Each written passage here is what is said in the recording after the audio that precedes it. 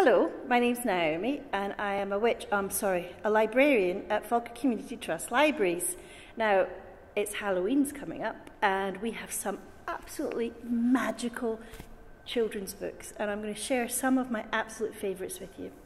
Now, first off, in my cauldron of mischief and mayhem is this amazing book. It's Nick Sharratt, What's in the Witch's Kitchen. Now, this one is quite interactive, so if you've got little children whose fingers want to touch things, this is a really good one. So we have What's Brewing in the Witch's Kitchen. Open it left, open it right. It might be dreadful, but it might be right. And we've got Strawberry Tea, or Nasty Goblins Wee. Now, this book is absolutely filled with lots and lots of surprises, and it's really, really good if you've got children or a group of children and they can guess and chant along with you. Absolutely amazing, absolutely amazing.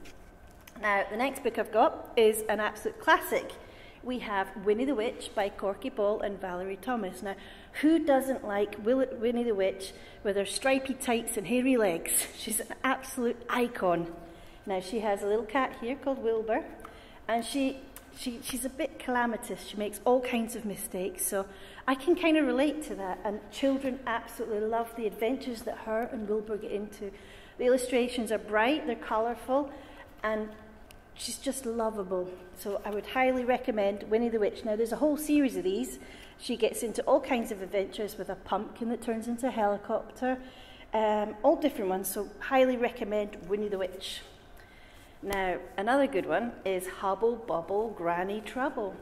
So if you are a child and you think that your grandmother might be a witch, this is the book for you. Lovely illustrations, nice cauldrons, but in a really modern setting.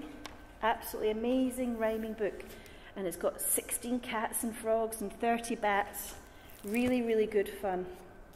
Absolutely amazing. Now, this next one is more suitable for younger children, and it's called One Scary Night. Now, as you can see, we've got a big hole in the book, which is great because then the children can have a little more interactive time. So they could be a jingly jangle skeleton, or perhaps they want to be a fat rat. I wonder what else they can be. A huge hungry spider. Nom, nom, nom. And you can imagine that a child of any age would thoroughly enjoy tormenting their adults with this. So, highly recommend. And now we have an absolute classic as my final book, Funny Bones. Now, what's not to love about a little doggy skeleton on the front chomping a bone? And they have all kinds of adventures. And there's a family. There's different books. There's Mystery Tour, Dinosaur Dreams, Bumps in the Night. And the nice thing about these books is they're easier to read because it's white writing on black colours. So if you have a child who's not quite able to read the other books, they might respond to this one a little bit easier. But you can see the adventures. Nice bones. Oof. And it makes it more personable. It's an absolutely fantastic book. So get down to your local library and I hope you enjoy some great magical books. Bye.